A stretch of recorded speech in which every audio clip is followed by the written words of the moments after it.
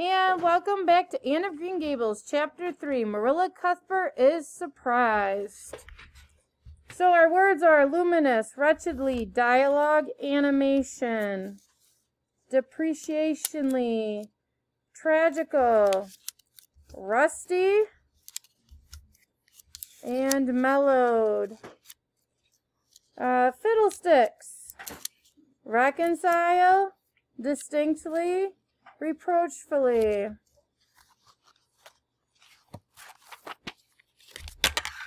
Meekly preserve depths of despair, Gable.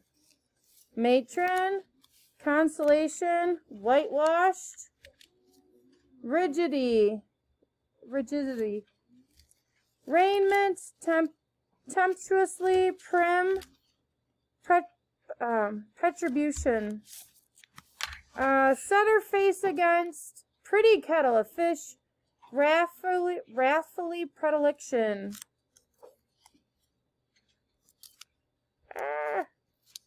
Precise, bewitched, dispatched, and resolutely. Your questions are, why does Anne burst into tears? What does Matthew think they should do with Anne? What do you think they should do with Anne? What are at least 2 examples of idioms from this chapter, and what do they mean? And number 4, draw the room that Anne slept in her first night at Green Gables. Feel free to label your drawing.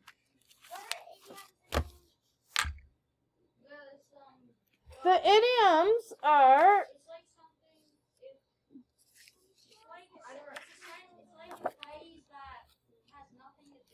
Idioms are like an expression that has a different meaning to the meaning of its individual words. So he was on cloud 9. The monster loved just hanging around. So when he's on cloud 9, he liked hanging around. Or I might say I was on cloud 9 because I was really excited about something. So cloud 9 doesn't really mean what it says it means. What? What are all these other ones in here? I'm not going to do other monsters. I'm just going to do the idioms.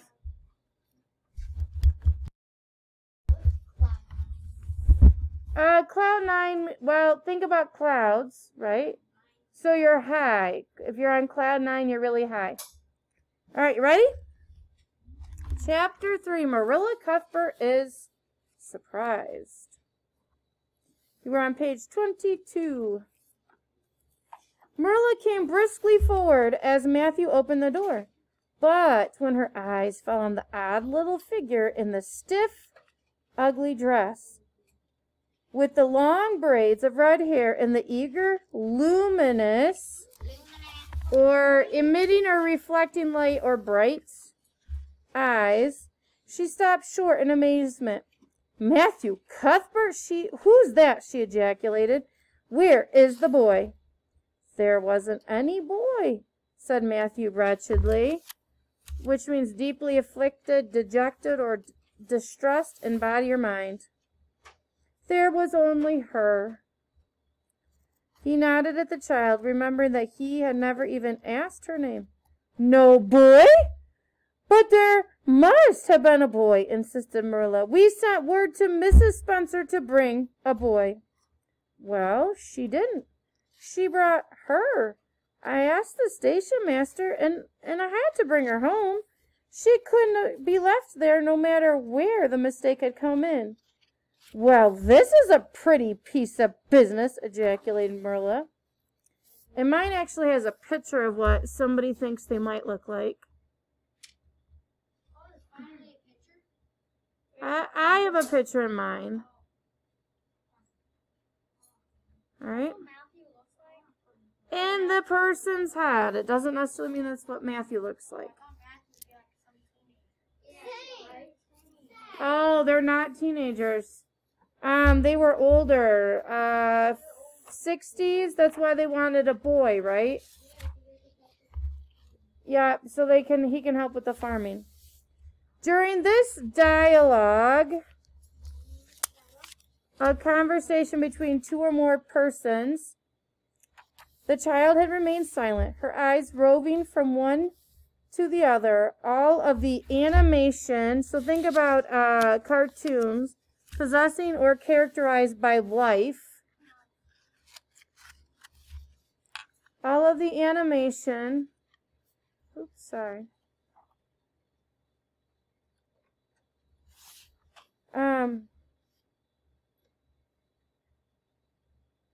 Fading out of her face. Suddenly she seemed to grasp the full meaning of what had been said. Dropping her precious cargo bag, she sprang forward a step and clasped her hands. "You don't want me?" she cried. "You don't want me because I'm not a boy? I might have expected it.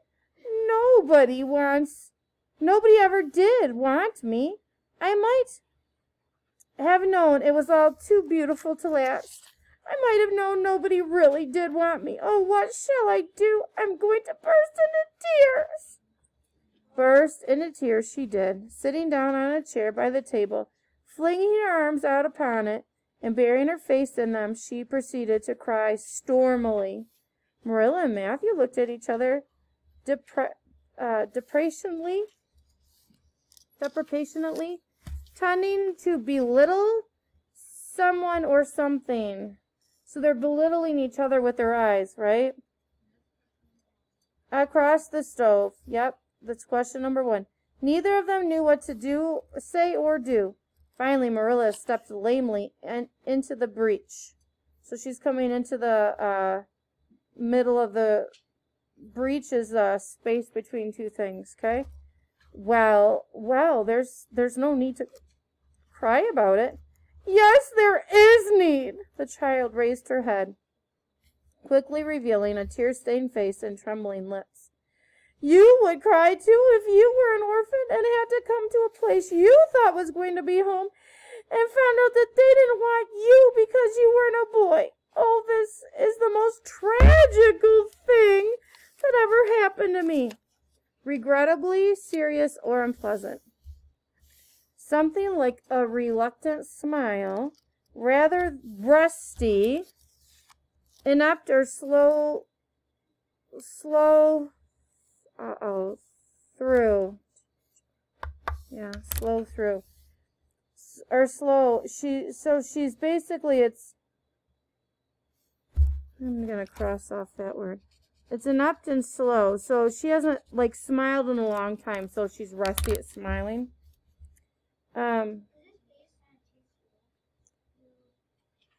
We'll talk about that a little bit later. The question is, was it based on a true story? They said there's a lot of parallels between Anne and Ellen Montgomery's real life. Ellen Montgomery actually, her mom died when she was young, and she ended up going to live with her grandpa and her grandma, and her dad got remarried, and she didn't live with her dad after that. And so she said she spent a lot of times on her hands and knees as a punishment.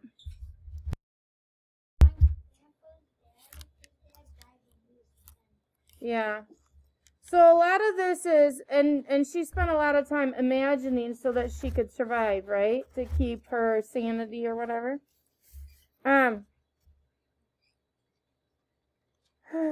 Something like a reluctant smile, rather rusty from long disuse, mellowed Marilla's grim expression. Made gentle by age or experience.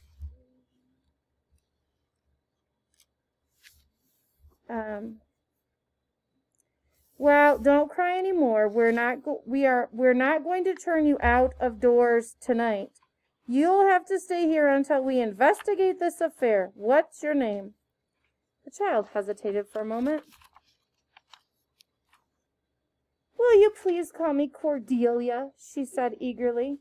Call you Cordelia? Is that your name? No, it's not exactly my name, but I would love to be called Cordelia. It's such a perfectly elegant name. I don't know what on earth you mean. If Cordelia isn't your name, what is? Anne Shirley reluctantly faltered forth, the owner of that name. Oh, but please do call me Cordelia. It can't matter much to you what you call me if I'm only going to be here a little while, can it? And Anne is such an unromantic name. Unromantic fiddlesticks. This is something cool I learned. Fiddlesticks was the name of a violin bow, but it also means nonsense. So fiddlesticks are nonsense. Nonsense? Fiddlesticks? Yep, nonsense. Said the unsympathetic Marilla. Anne is a real good, plain, sensible name. You've no need to be ashamed of it. Oh, I'm not ashamed of it, explained Anne. Only I like Cordelia better. I've always imagined that my name was Cordelia. At least, I always have of late years. When I was young, I used to imagine it was Geraldine, but I like Cordelia better now. But if you call me Anne, please call me Anne spelled with an E. What difference does it make how it's spelled? Asked Marilla. With another rusty smile, she picked up the teapot. Oh, it makes such a difference. It looks so much nicer. When you hear a name pronounced, can't you always see it in your mind just as if it was printed out? I can. And A-N-N looks dreadful, but A-N-N-E looks so much more distinguished. If you'll only call me Anne spelled with an E, I shall try to reconcile or bring back to harmony, restore to friendship. I shall try to reconcile myself to not being called Cordelia. Very well, then, Anne spelled with an E. Can you tell us how this mistake came to be made? We sent word to Mrs. Spencer to bring us a boy. Were there no boys at the asylum? Oh, yes, there was an abundance of them. But Mrs. Spencer said distinctly, with clear, unmistakable, Mrs. Spencer said distinctly that you wanted a girl about 11 years old, and the matron thought that I would do. You don't know how delighted I was. I couldn't sleep at all last night for joy. Oh, she added reproachfully, rebuke or criticize sharply or disapproval. Turning to Matthew, why didn't you tell me at the station that you didn't want me and leave me there? If I hadn't seen the white way of delight and the lake of shining waters, it wouldn't be so hard. What on earth does she mean? Demanded Marilla, staring at Matthew. She's just referring to some conversation we had on the road, said Matthew hastily. I'm gonna go put the mayor in, Marilla. Have tea ready when I come back.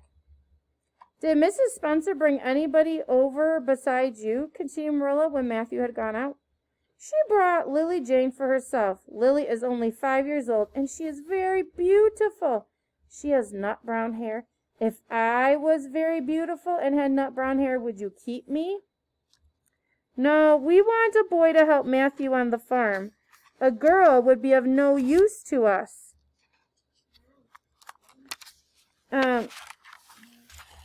Take off your hat. I'll lay it and your bag on the back table. On the hall table. Anne took her hat off meekly. Meekly means not violently or strong. Matthew came back presently and they sat down to supper. But Anne could not eat. In vain she nibbled at the bread and butter and pecked at the crab apple preserve. Preserve means to keep safe. So in this case, this preserve is like jam, right? Another name for jam or jelly is preserves.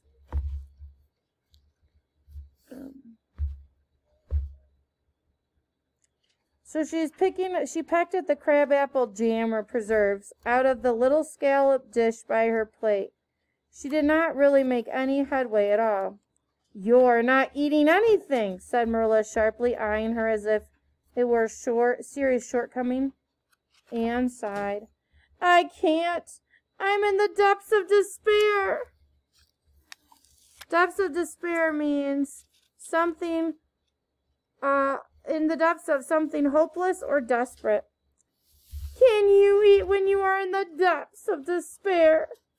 I've never been in the depths of despair, so I can't say, responded Marilla. Weren't you, well, did you ever try to imagine you were in the depths of despair? No, I didn't. Then I don't think you can understand what it's like. It's very uncomfortable feeling indeed. When you try to eat, a lump comes right up in your throat, and you can't swallow anything. Not even if it was a chocolate caramel. I had one chocolate caramel once 2 years ago, and it was simply delicious. I've often dreamed since then that I had a lot of chocolate caramels, but I always wake up just when I'm about to eat them.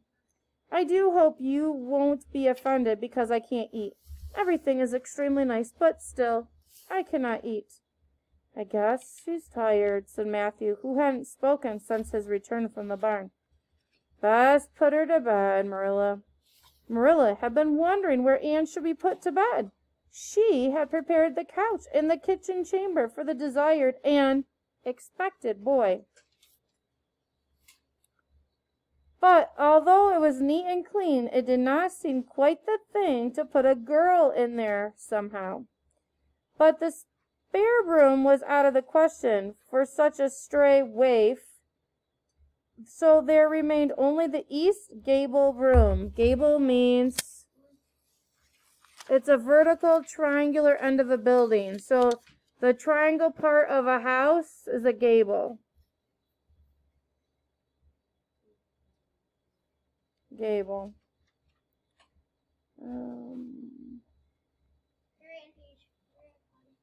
Thank you.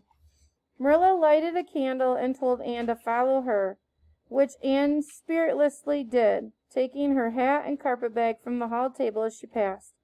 The hall was fearsomely clean.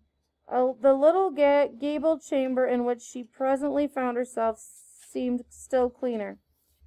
Marilla set the candle on the three-cornered table and turned down the bedclothes.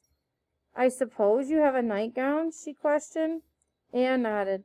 Yes, I have two. The matron, or a married woman, of the asylum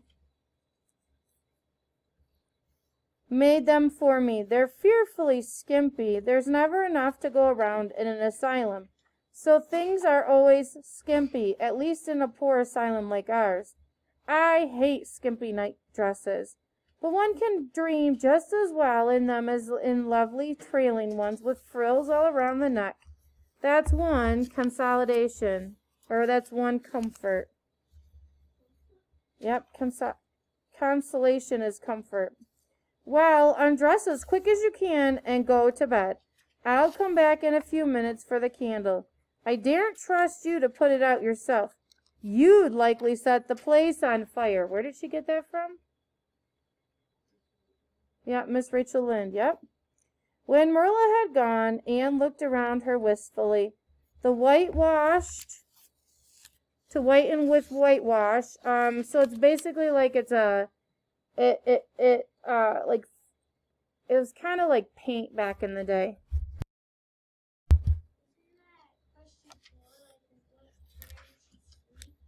Yeah, it's given the description right now. You're right.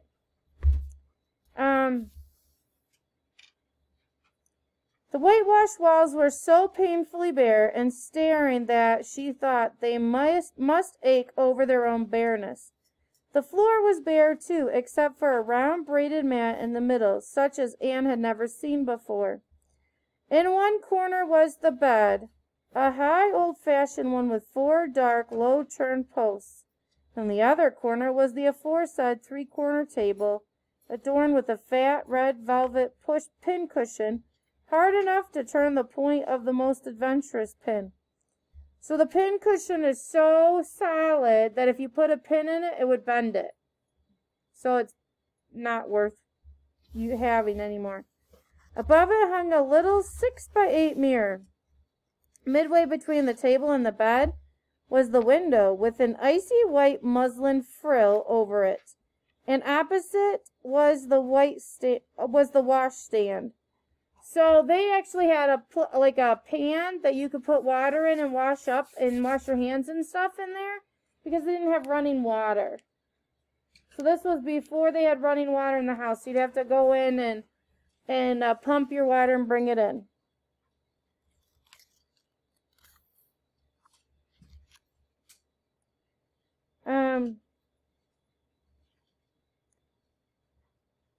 The whole apartment was of rigidity, or the quality or state of being rigid. So it was just rigid.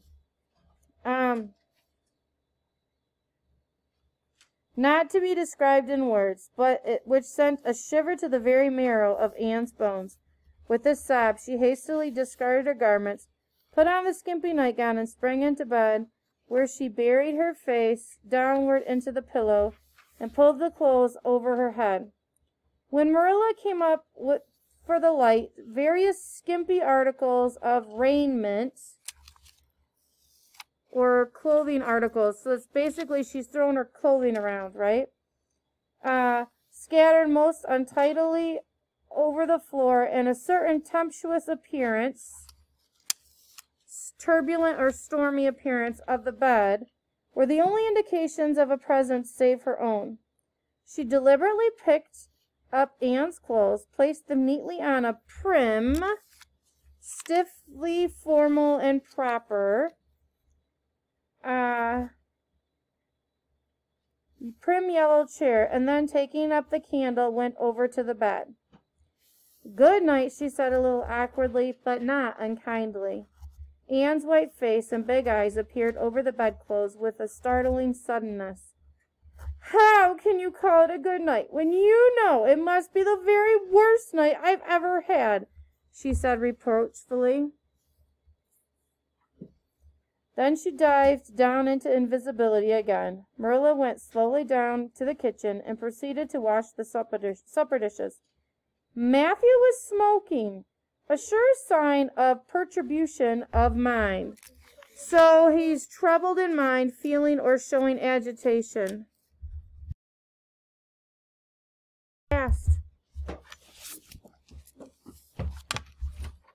So Matthew's troubled by the choices that they're making. What? Oh, sorry.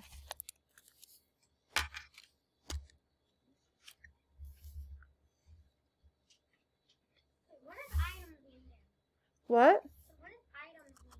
Items? Oh, idioms? Yeah. Idioms are an expression that has a different meaning than the meaning of its individual words. So like cloud nine, the monster loved just hanging around. I'll talk about them a little bit later when we're done. Okay?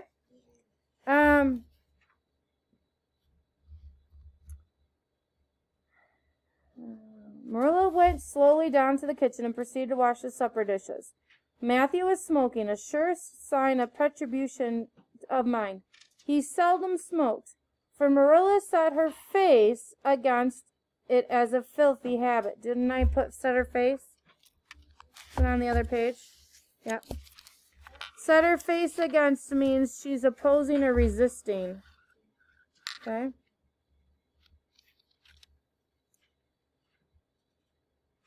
So Marilla set her face against it, the smoking, as a filthy habit. But at certain times and seasons he felt driven to it, and then Marilla winked at the practice, realizing that a mere man must have some vent for his emotions. "Well, this is a pretty kettle of fish. It's difficult or unpleasant," she said wrathfully. Wrathfully means she's irate. She's really angry. "Well, this is a pretty kettle of fish," she said wrathfully. "This is what comes of sending word instead of going ourselves. Richard Spencer's folks have twisted that message somehow. One of us will have to drive over and see Mrs. Spencer tomorrow. That's certain. This girl will have to be sent back to the asylum." "Yes, I suppose so," said Matthew reluctantly. "You suppose so? Don't you know it?" "Well, now, she's a real nice little thing, Marilla. It's kind of a pity to send her back when she's so set on staying here. Matthew Cuthbert, you don't mean to say you think we ought to keep her? Marilla's astonishment could not have been greater. If Matthew had expressed a predilection, preference for something, established preference for something, for standing on his head. So she wouldn't have been, Marilla's astonishment would not have been greater if Matthew had decided, expressed preference for standing on his head. That's pretty crazy, isn't it? Well, now, no, I suppose not. Not exactly, stammered Matthew uncomfortably, driven into a corner for his precise meaning. I suppose we could hardly be okay. Stammered Matthew uncomfortably, driven into a corner for his precise meaning. Precise means his exact or exactly meaning. Exact meaning. I suppose we could hardly be expected to keep her. I should say not. What good would she be to us? We might be some good to her, said Matthew suddenly and unexpectedly.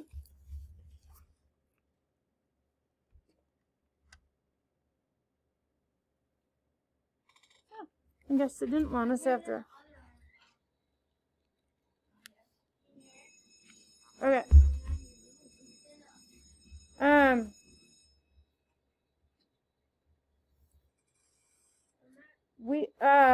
I should say not. What good would she be to us? We might be some good to her. We might be some good to her, said Matthew suddenly and unexpectedly.